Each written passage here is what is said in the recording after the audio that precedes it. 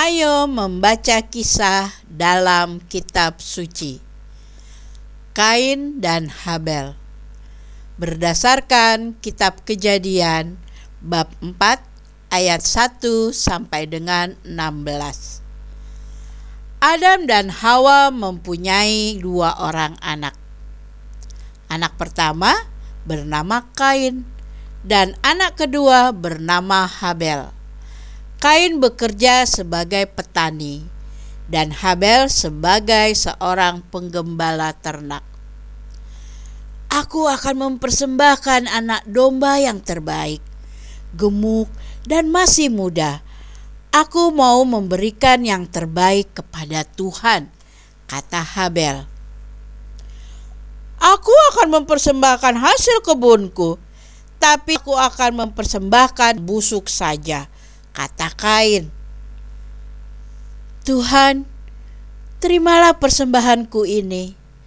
Inilah anak domba yang paling aku sayangi.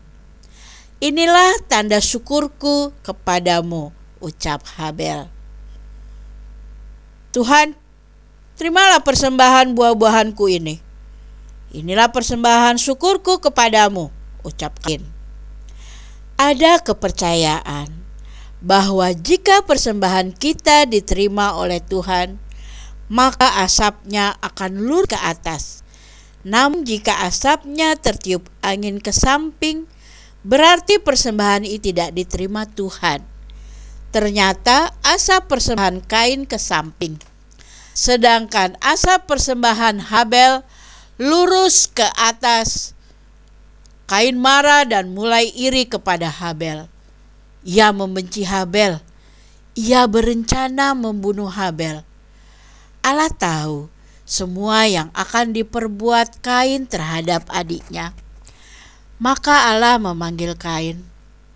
Kain, mengapa kamu marah? Jika kamu mengikuti amarah dan bencimu, dosa sudah mengintip di depan hatimu, kata Tuhan kepada Kain. Kain tidak mau mendengarkan Allah. Ia semakin dendam dan mau membunuh Habel. Suatu hari, Kain mengajak Habel berjalan-jalan ke kebunnya. Kain kemudian membunuh Habel. Habel menemui ajalnya. Ia mati di tangan kakaknya. Kain, di manakah Habel adikmu? Allah bertanya kepada Kain. Aku tidak tahu, memangnya aku penjaga adikku, balas Kain. Kain, apakah yang baru kamu lakukan terhadap Habel?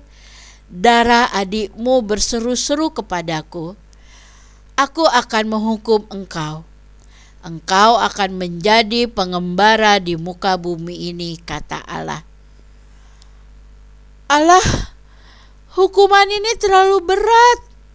Aku akan dibunuh oleh orang lain yang aku jumpai, balas Kain.